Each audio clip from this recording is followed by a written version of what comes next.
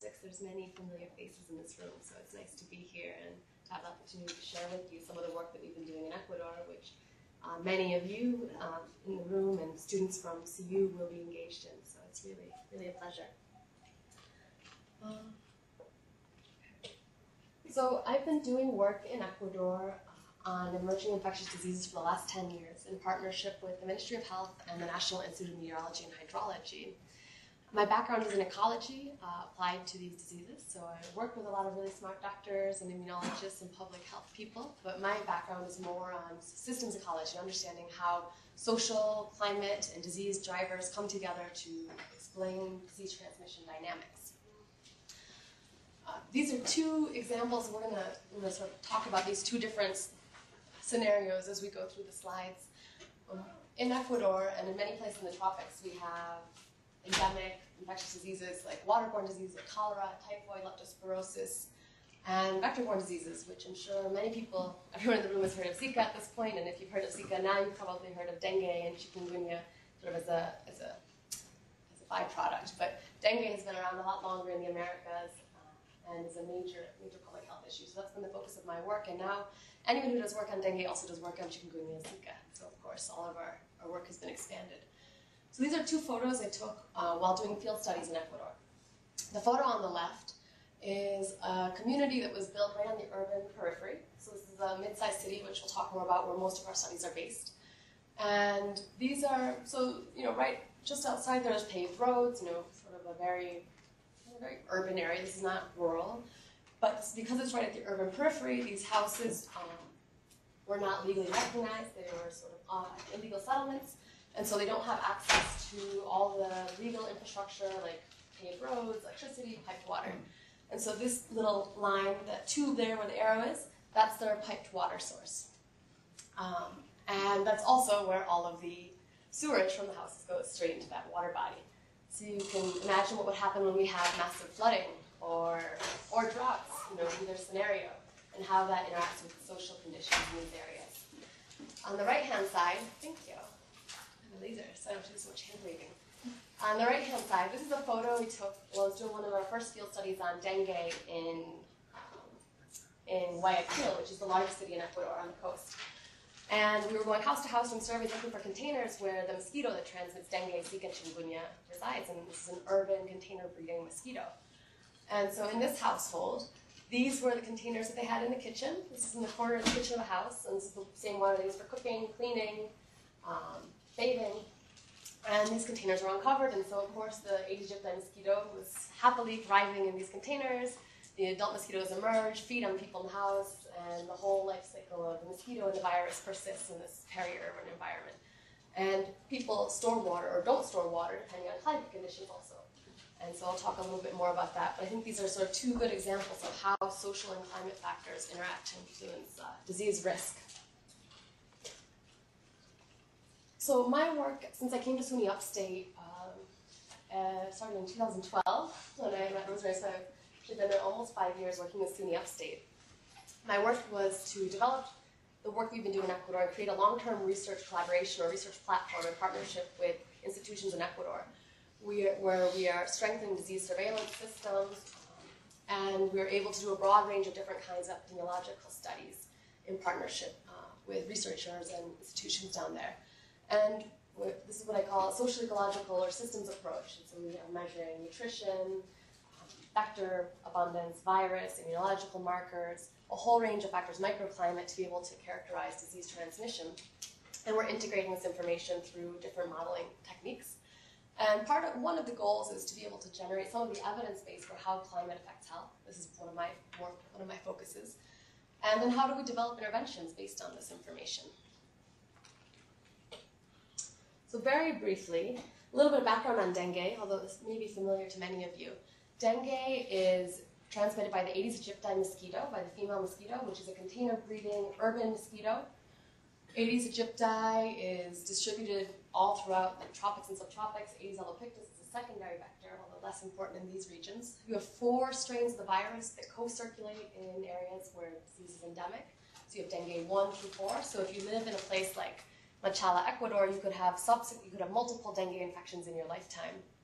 Although it's important to note that when you are affected by one serotype, it's thought that you have immunity to that serotype, so then you could have a dengue 1 infection this year and a dengue 2 infection next year. When you have your second infection, you're more likely to have severe hemorrhagic symptoms, which is more associated with death.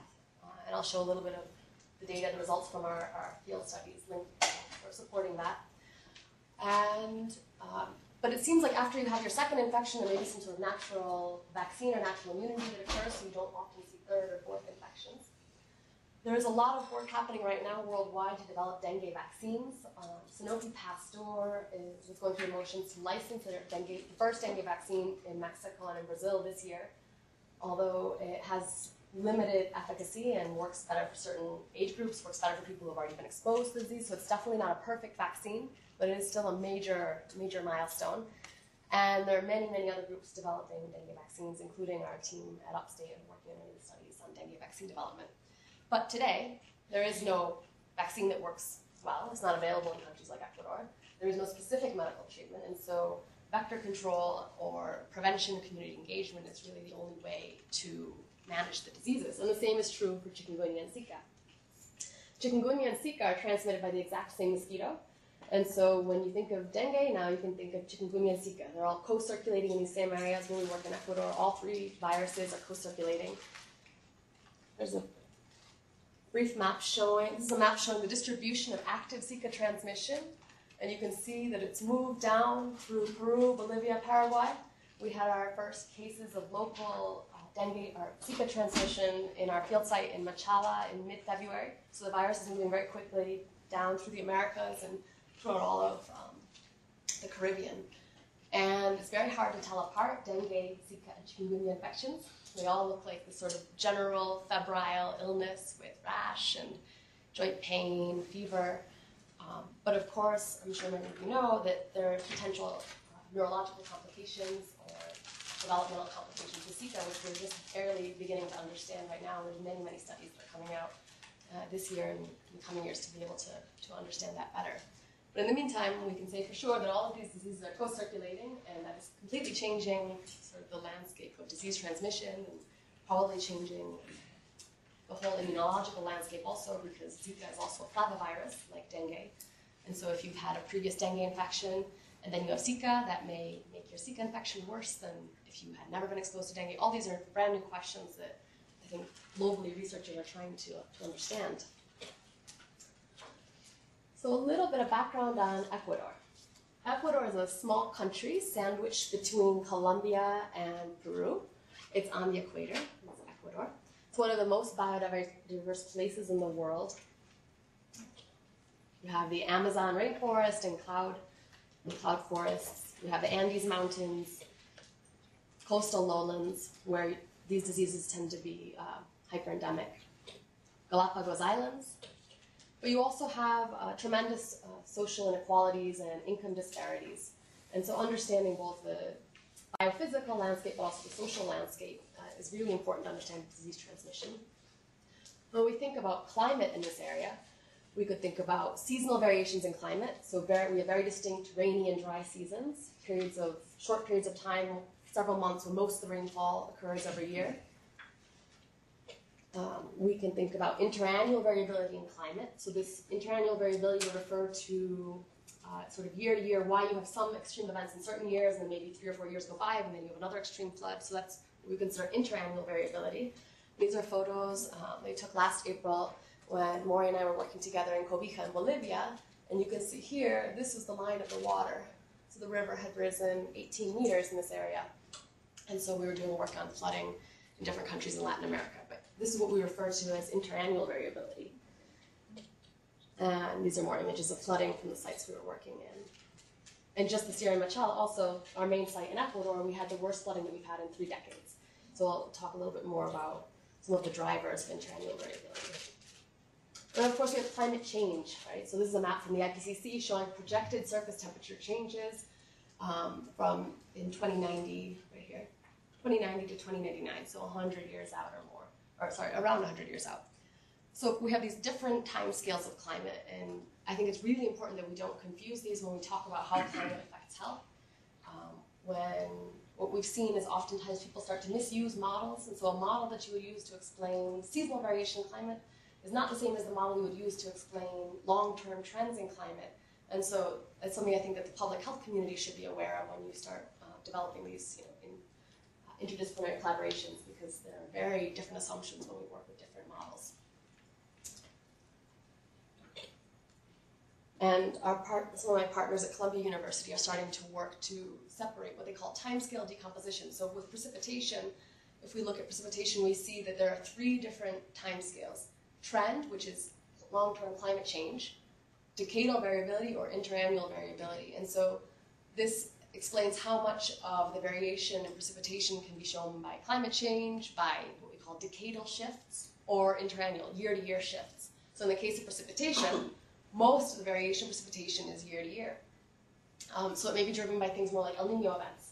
So El Nino events would be way more important than long-term climate change if you're looking at a disease that's affected by rainfall, for example. In the case of temperature, most of the variation is explained by trend, so long-term climate warming trends. So this is where thinking about climate change, long-term climate warming, that previous map I showed you, may be much more important if you want to understand disease transmission dynamics. Decadal and interannual variability are important, but they are a much smaller proportion. So understanding these nuances of climate and timescale, I think, is very important for the public health community to start working with the climate sector. So what does all of this have to do with dengue and infectious diseases in Ecuador? Sort of taking a step back. Dengue re-emerged in Ecuador in the late 1980s, as throughout most of Latin America. So some of you may know that dengue was prevalent throughout the Americas, including in the US, up through about the 1940s and 50s, through massive campaigns to eradicate yellow fever and malaria through the use of DDT. Dengue fever was also eradicated. So around the 1950s, I know Ecuador was declared dengue-free. But then, of course, everyone said, hooray, we've eliminated dengue, and we've suppressed malaria, and there's no more yellow fever. We have a great yellow fever vaccine. And so many of the vector control programs were dismantled, funding dried up, and then several decades later, of course, the mosquito is back, and the disease is back and stronger than ever. Now we have all 4 serotypes co-circulating, which is something we didn't see before. And so in the late 1980s, the disease reemerged in Ecuador. You can see here data from 1994, 2002, and 2012. The top row of maps, this is dengue fever incidence by province. And down here, this is dengue hemorrhagic fever, or the more severe manifestation of the disease. Also incidence by province.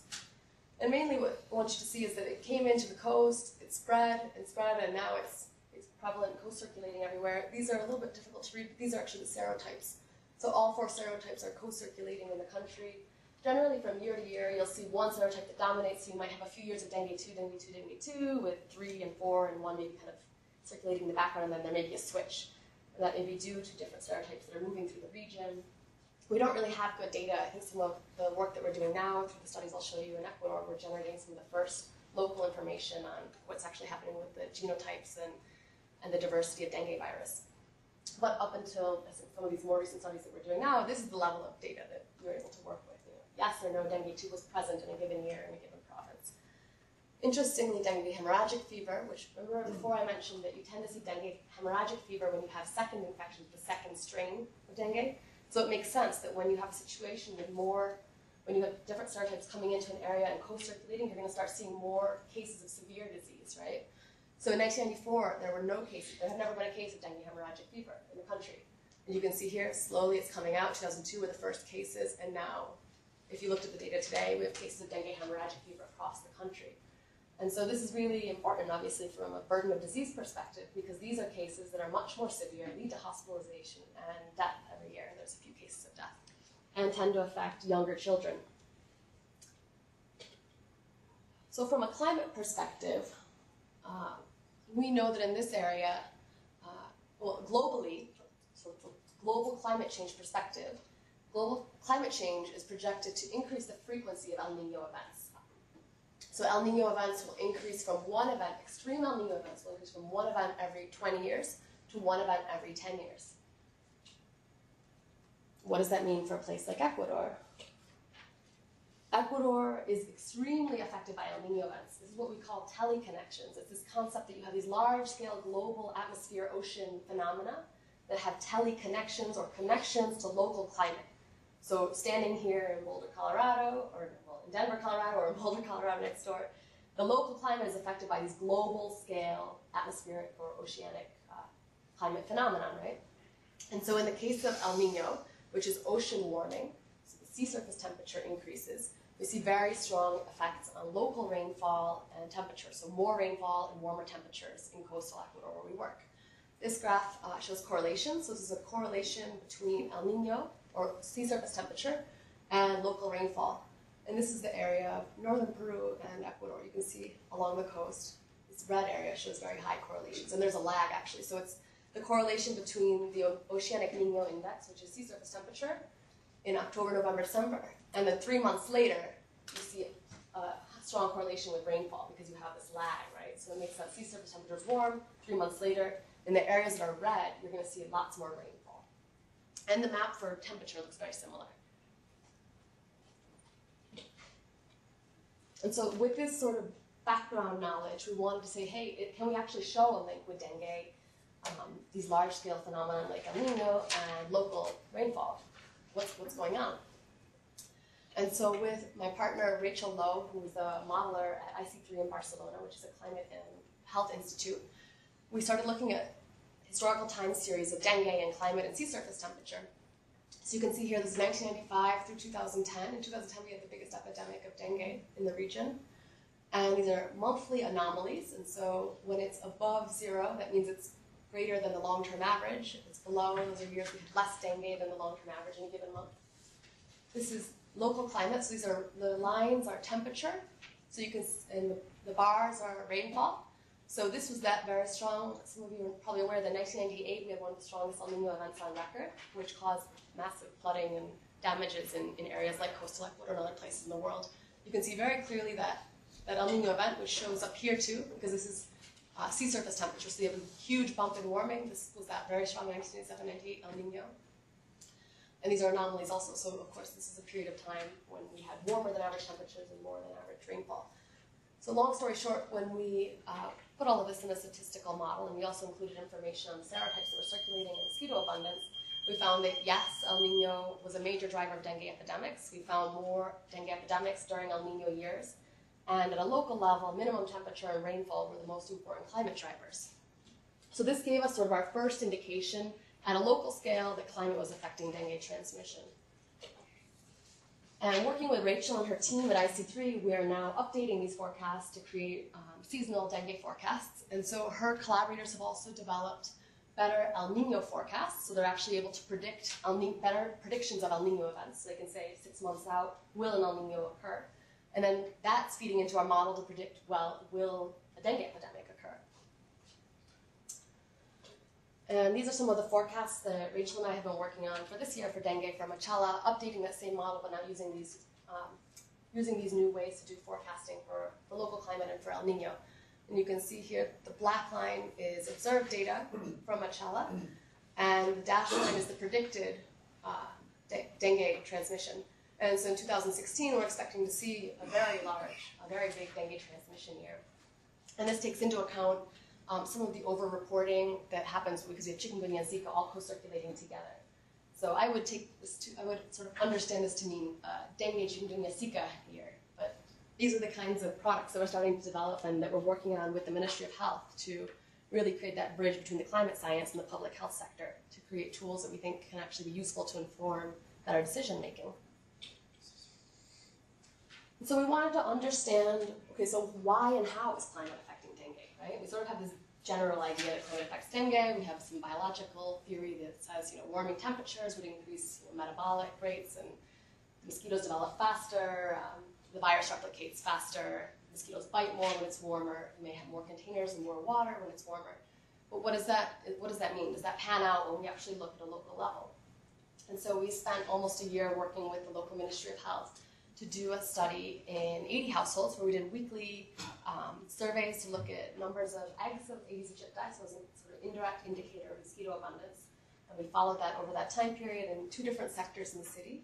So we had a central area and a peripheral area.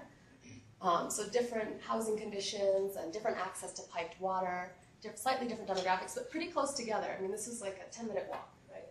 It's all in the same periphery of Machala. And these are the buckets we used to look at Aedes aegypti eggs. This is low-budget PhD research. And lots of extensive household survey with heads of households to understand their knowledge, perceptions, and risk factors. And we also did really intensive container surveys in those same households to look for containers where the mosquitoes were breeding and to count the number of mosquito pupae, which is an indicator of dengue risk, sort of pupal indices. It's a better indicator than some of the more traditional entomological indicators. And so we were able to know exactly what kinds of containers, what was the number of pupae per person, per household, how that changed seasonally, because we repeated this over 3 different seasons in these same households. And this is a sort of a summary figure, not to get into the weeds of all of these analyses, but through this we were able to find that there were household risk factors during the rainy season and during the dry season that varied. So household water storage, not condition of the patio and house, knowledge of the breeding sites was important during the rainy season. During the dry season, we had different factors like access to piped water, number of families, risk perception, although water storage was persistent both in dry and rainy season. Because remember I mentioned that these mosquitoes are breeding in containers in and around the house, and so people's knowledge, perception, access to piped water affects their risk of dengue transmission. During the rainy season, the types of containers were different, and so the types of interventions that you would need if you were the public health sector would be quite different. So the types of containers that you would target, if you went out and said, okay, we're going to go out and just do this program, we're going to cover containers. Well, that's not going to reduce risk during the rainy season if we know that most of the containers are just sort of containers laying in and around the household, but they're not the water storage containers. During the dry season, on the other hand, these were water storage containers filled with tap water. And so having this sort of finer scale understanding can help to inform effective local interventions. One of the other important outcomes was that we found that the same 2 climate drivers, minimum temperature and rainfall, were the most important predictors of the mosquito population dynamics. And so this is good news because that's what we found when we did these long-term epidemiological statistical models. So it provided some validation. Okay. So we went a step further and did some more in-depth social science research with these same communities through focus groups to understand community members' perceptions of risk and transmission and barriers to control in the household.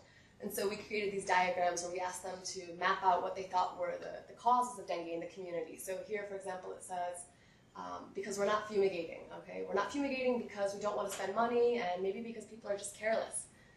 Here people were saying one of the issues was mosquitoes. Okay, why are there issues with mosquitoes? Because there's garbage and dirtiness in the community. And it says here, our neighbors throw garbage after the hour, then they're supposed to throw it out. There's dogs that come and break open the bags, and then the garbage collectors don't want to pick up garbage on the street.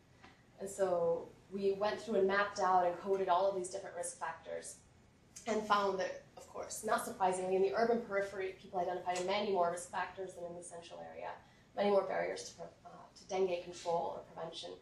Namely, many were related to resource limitations or economic situation of the household, and also lack of political access, because remember, these are areas that were not recognized by the municipal government, so they didn't have access, legal access to things like good piped water. So out of some of the work that we did here, we had the pleasure of having Naveed with us last year to do his capstone work, and Naveed did a more in-depth look at how households are spending money on vector control, what are the barriers to conducting dengue control in the household. And so on Friday, Naveed's going to give us a summary of his capstone findings. We also did some work with local healthcare providers to understand their perceptions of risk and limitations to managing dengue in the community. And I think this provided some very interesting information that will help us to target also future trainings with the Ministry of Health. And this paper was done by Andrew Handel, who was a med student at Upstate, and we found out just today that it was accepted for publication. Yay. So based on all of these prior studies, when I came to Upstate, we had the good fortune to secure funding from the Department of Defense to take the work we had done and build what I mentioned at the beginning of the talk as our research platform. This integrated approach to studying dengue transmission, vector dynamics, microclimate, nutrition, all of these things together, the immunology side, in one integrated disease surveillance platform. And so this is the city of Machala that I've been talking so much about. It's a city of about 250,000 people. So it's a mid-sized city located about an hour and a half north of the Peruvian border, sort of in southern coastal area. It's a port city here, so that's important because there's a lot of movement of people between the border, because it's right along the Pan American Highway, and a lot of movement of people and goods through the port. This area all around is agricultural, so it's a very important agricultural area for bananas, shrimp, a lot of mining higher up in the mountains. It's a very economically active, sort of a bustling city. And Jesse and Lindsay were living there also for a year, working with us to get this project launched in 2013. You can see here in the city we have these triangles are weather stations, so we're able to look at microclimate across the city to see how that might affect the spatial distribution of disease risk. We're working with a network of sentinel clinics here. There's 1, 2, 3, and there's another clinic here and the central hospital, so 4 sentinel clinics in the central hospital. And I'll explain a little bit more about the surveillance protocol. So this has been ongoing since the end of 2013 and continues today. This is pretty much what I just summed up, but basically it's just a really important strategic location because of its location near the border, and dengue is hyper-endemic here. Of course, now Zika and chikungunya are all circulating in the same area. So very high burden of disease. And there's no active malaria transmission, which I'm sure Lindsay could tell you more about since she's working on a case study of why there is no malaria transmission in this region. So this research collaboration is done through partnership through a large consortium of partners in Ecuador and in the US. And in this study, we work with passive surveillance of individuals with suspected dengue, Zika, or chikungunya cases who are being referred to us from those sentinel clinics that I showed on the map. So if they show up and they have sort of febrile symptoms, maybe a little joint ache, some rash, then the doctors, the Ministry of Health doctors, will send that individual to our study doctor, our study technician in the hospital here. So Dr. Cynthia Cueva is shown up here. So Katy receives the patients, and then she does the whole informed consent procedure to make sure that they know what's going on with if they're willing to participate or not in the study. And then she proceeds to do a pretty extensive demographic survey and clinical survey to look at medical history through a database that actually Jesse developed when he was in the field with our team. So it's all on iPads, and we use a secure cloud-based server, which is then really an excellent option. And we use the same exact setup when we do the field surveys. Katy then draws a blood sample and runs rapid diagnostics for dengue. She separates and spins the samples and freezes the serum, plasma, and cells at -80. We have these dry shippers here, which you can see on the right. So all the samples are stored at -80 for future studies.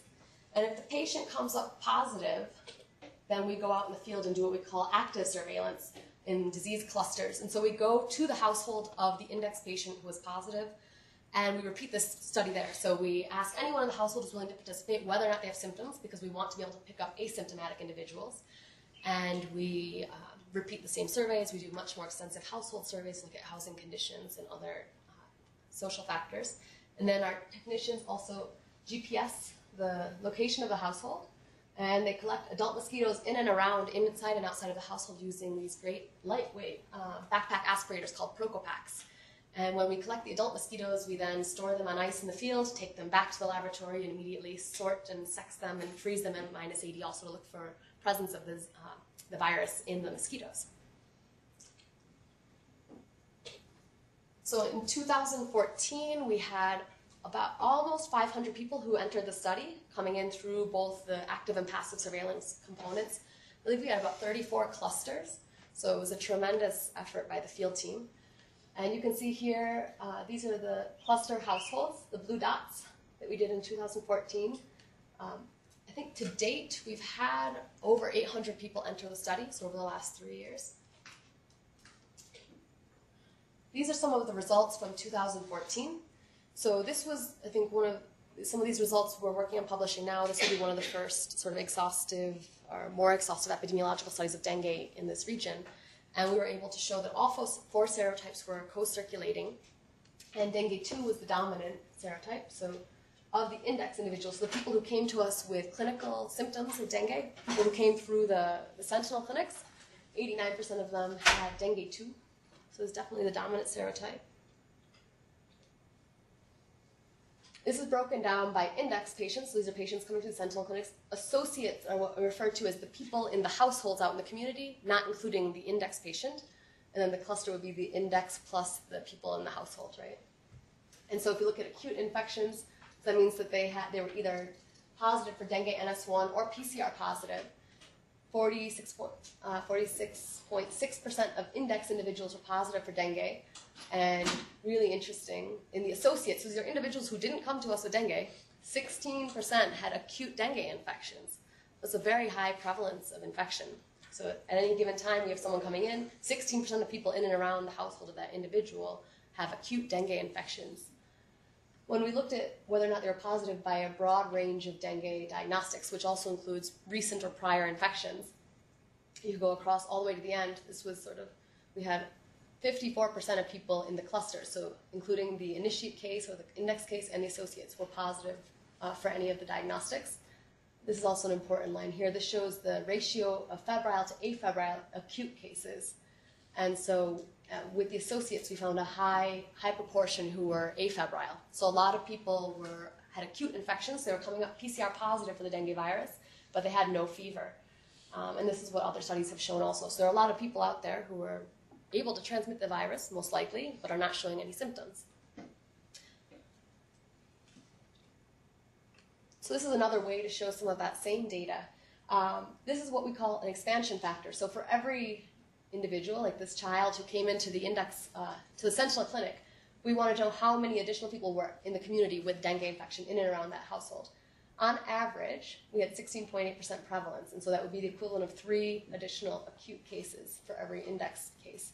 The maximum during the peak of transmission was 29% prevalence, and so that would mean for every index person who came in positive, we had 6 additional dengue cases in and around. So like I said, again, very high burden of disease and much higher than previously recorded. And right now we are going back and screening all of our samples back through 2013 to also look for chikungunya and Zika. And so we'll have a much better idea about when exactly those viruses came into the population, what's the prevalence of co-infections, and all of those the basic epidemiology of those 3 diseases which are co-circulating. Because when we started the study in at the end of 2013 into 2014, only dengue was present. Last year, chikungunya came in. This year, Zika came in. And so each year, we have a very different epidemiological scenario, although it's also possible that Zika came in much before that, and we should be able to find that out from looking at our samples. We've also been able to look at dengue primary and secondary cases, so whether it was a first or second infection, using the IgG and IgM for dengue. And so we can look at age classes. So these are the index cases, the people with symptoms who came in through the Sentinel clinics. And we have here this curve of primary dengue, so people are getting the peak of their first dengue infections between the ages of 5 to 10. Then you can see here the second dengue infections are in this, 14 to 19-year-old age group. And importantly, remember I mentioned before that secondary infections are at higher risk for severe disease. And so this would be that age group, which is at higher risk for hemorrhagic or dengue shock. And we were able to look at the same thing when we were looking at the communities and the associate cases.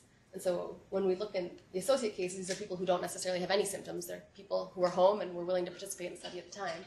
We found secondary infections across a much broader range of ages, and we're seeing a similar peak in primary infections in the community.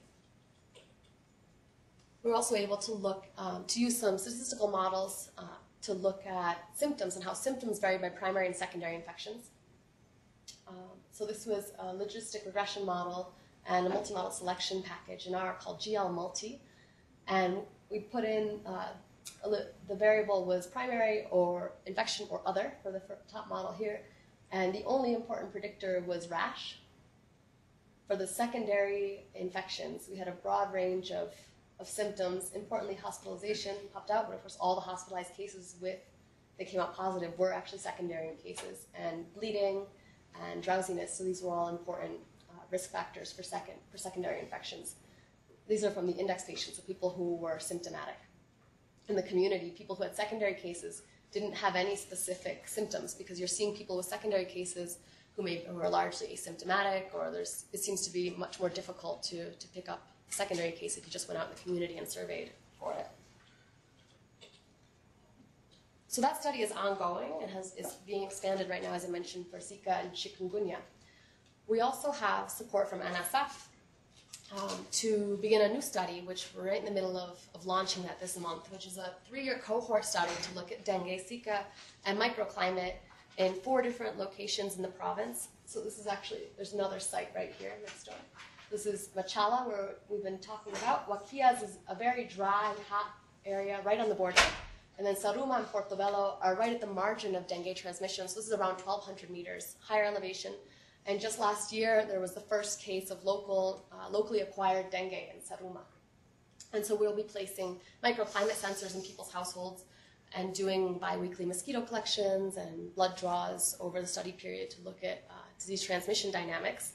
And just Monday, we were awarded NSF Zika Rapid Grant, so I'm the PI on that one, which is allowing us to expand that study to do more of the human research component, the blood draws, and because the original study was more focused on the entomology side of things. And that study, the EEID study, and this whole work that we're doing with the new cohort is largely based on work done by a group that came out of NCES originally, this National Center for Ecological Synthesis, and is now being led by Erin Mordecai at Stanford. And Erin's group has done some really nice work to look at these traditional models of malaria. And she and her team have basically gone in and said, many of these traditional malaria models, the assumptions that they're using and sort of the underlying mathematics is just wrong. You know, they're looking at, many of these models assume like a linear relationship, so when temperature increases, all of these different life traits or, you know, virus replication rates or parasite replication rates, mosquito development rates, they're assuming linear responses. So increasing temperature, more mosquitoes, you know, for many of these different parameters. And what she and her colleagues have showed empirically is that that's just wrong. I mean, I think it's kind of logical. We all know that in biology you see a curve to some extent. You see a peak, you see an increase, you get to an optimum for whatever biological process you want to talk about, and then if it gets too hot, things drop off pretty quickly. And so they went back in and basically updated those traditional models using these new curves, these new fits, and with their work, they were able to show that this changed dramatically. So they found that their optimum was lower than had previously predicted. They found optimal malaria transmission at 25 degrees, whereas previously optimal transmission had been 31. So it's a 6-degree shift, which has major implications when we're thinking about large-scale predictions of which areas are currently and will be at risk of malaria, right? When we're doing these, especially these big mapping efforts to look at which areas of Africa will be at risk of malaria under future climate change scenarios, a 6-degree shift is pretty major. And so we're rerunning this similar analyses right now with dengue and Zika. And those are to be published soon. So this is a bit of a divergence, but because I mentioned waterborne pathogens at the end, I wanted to share this with you also. We did a 1-year project to look at cholera in the estuarine system and climate drivers and environmental drivers of cholera risk. So Vibrio cholera and cholera swept through the Americas in the 1990s. When it first came in up the coast from Peru and it came into Ecuador, it emerged and exploded right in this area where we're working. It was one of the highest burden areas. After Peru had the highest burden of cholera during that epidemic in the 90s, Ecuador had the second highest burden of cholera. And so we had a sense that this area was sort of environmentally optimal for cholera transmission, but nobody had gone back to look. And previous studies had also shown that cholera can persist in ocean waters and may be associated with copepods in the ocean waters, which can actually act as vectors because the cholera bacteria will bind to the copepod. And so we wanted to get a sense of, was there Vibrio cholera in these estuarine waters? Was there toxigenic Vibrio cholera or not? What were the environmental parameters? What were the climate drivers? And so this work, some of this is still ongoing. And Sadie Ryan at University of Florida is leading this effort. And so with this field study, we're looking at these sort of spatial distribution of Vibrio cholera risk and these environmental parameters. But one of the other analyses or papers that came out of this same grant was a global study to look at cholera under future climate change scenarios, looking at the key ecological drivers of cholera risk. This was a nice paper done by our postdoc, Luis Escobar.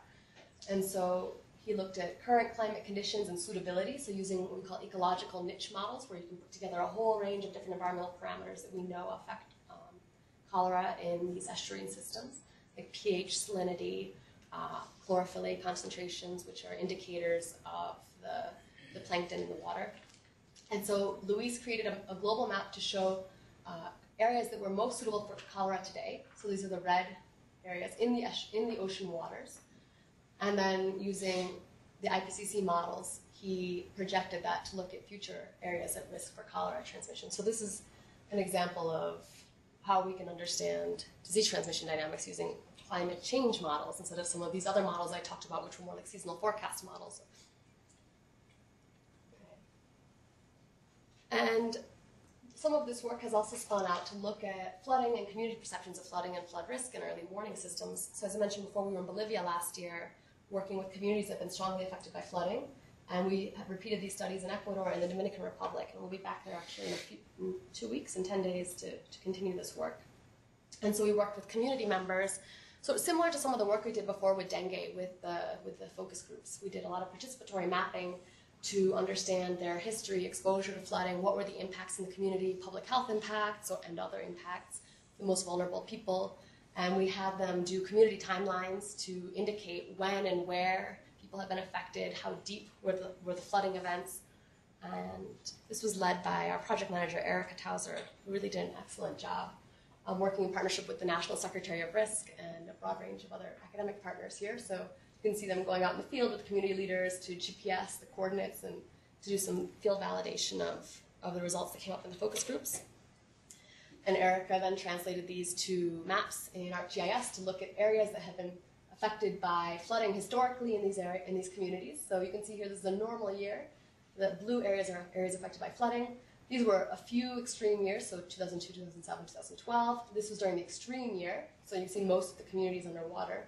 And then they went in and identified specific areas that they were concerned, the community members were concerned about. And so these reports have been now turned into the local government.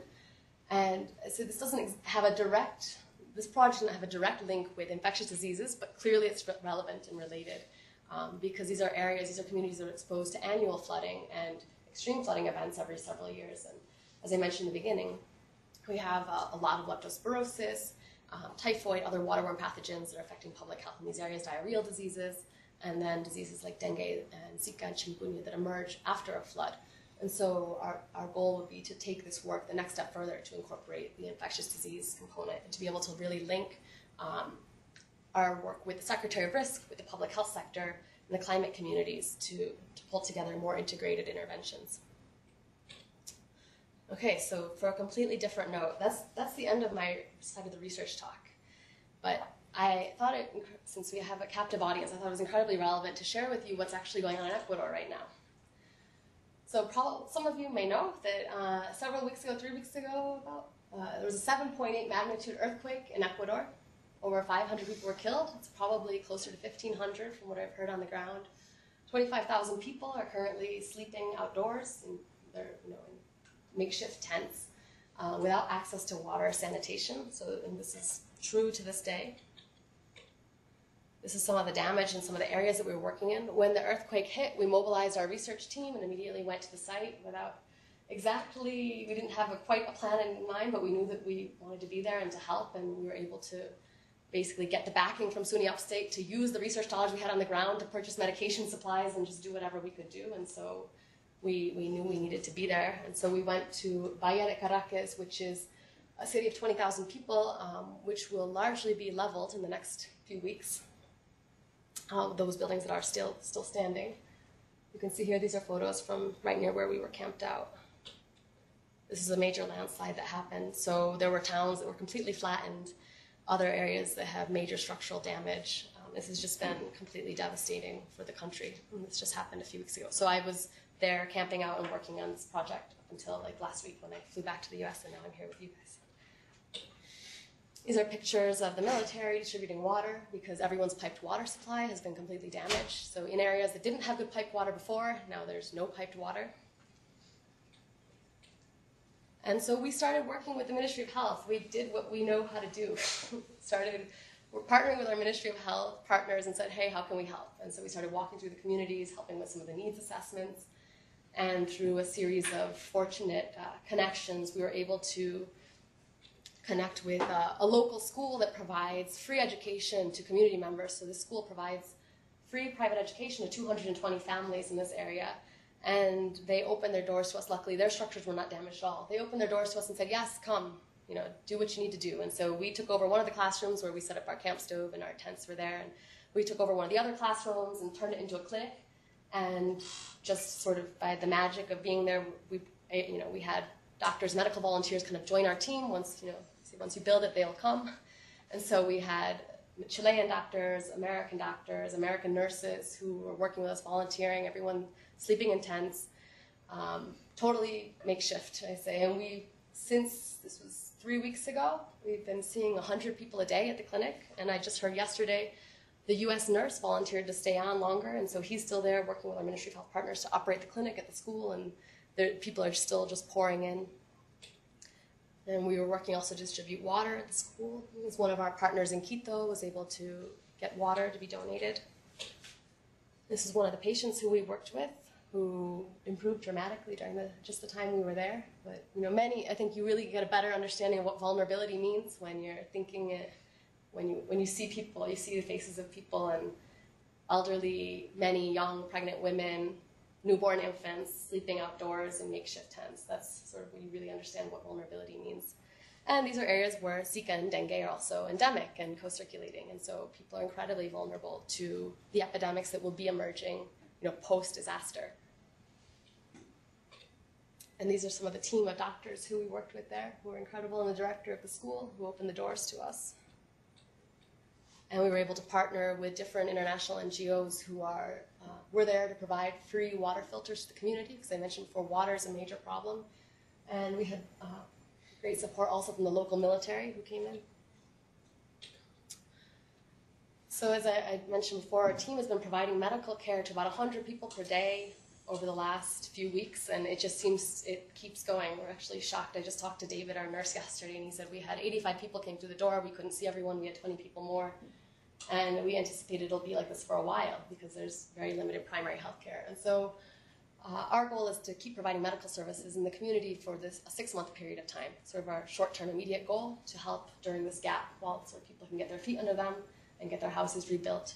And so we are looking for help, and it's one of the, spread the word if you know of medical practitioners, nurses, public health people who want to come and help, and I think all goodwill and good energy is welcome.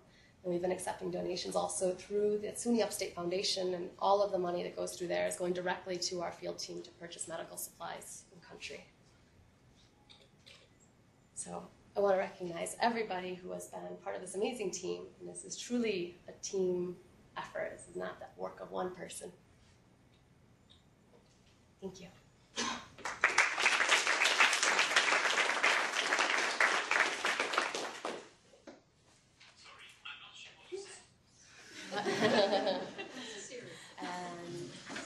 That's it.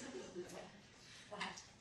So you said a significant number of people are testing positive for active dengue infections without any symptoms or fevers.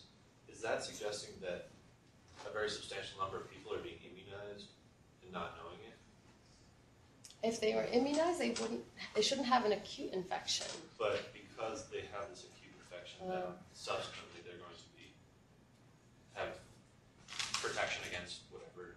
Oh, you're saying the people are being that it's yeah, right. So there's a ton of dengue circulating, which is why basically by the time you're 16 to 19 years old in this population, your likelihood of having dengue drops off because you've been naturally immunized, like you said. Yeah, that's true. Right? Because there's such a high burden of disease, most people are exposed. By the time you're 20, or your second infection by the time you're 20. Could you also say something about the geographic distribution of serotypes? Is it totally mixed, or are there trends in that? So that's within the city. That's something we're still looking at. So I can't comment on that yet. At sort of a city or regional wide, it's all mixed. I mean, at a very fine scale, at the household level, that's one of the questions we want to look at.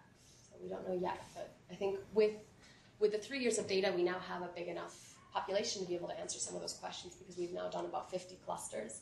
And so I think we can really start to ask some of these questions. Although, I think as you saw, the vast majority of cases are one serotype too. So,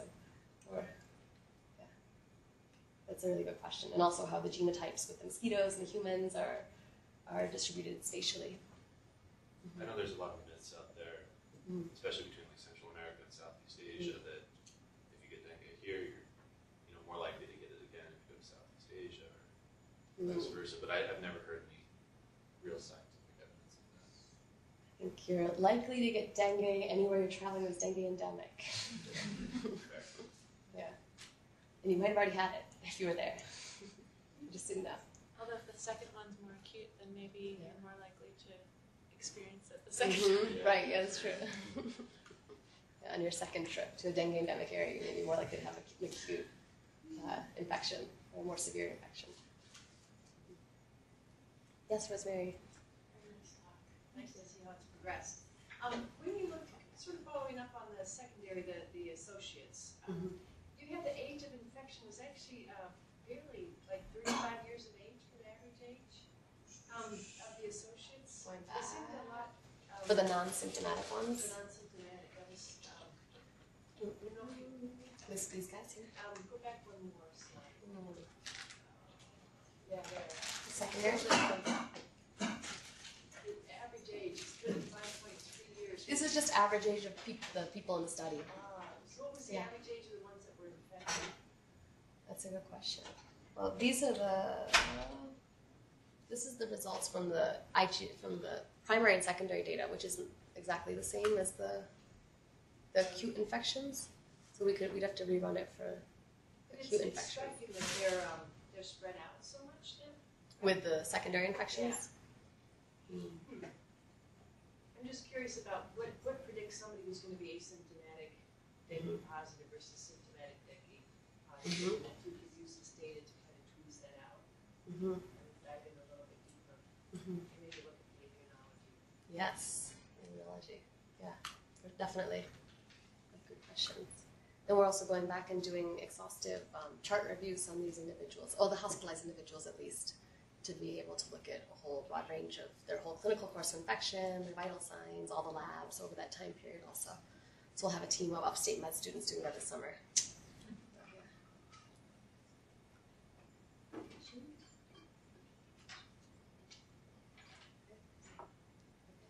Thank you very much. Actually, I'll be here the next few days, so I'm happy to chat with anybody anytime. My email, or you can contact Lindsay Holiday or whoever. I think my email is at the end of the talk. There. Yeah, thank you.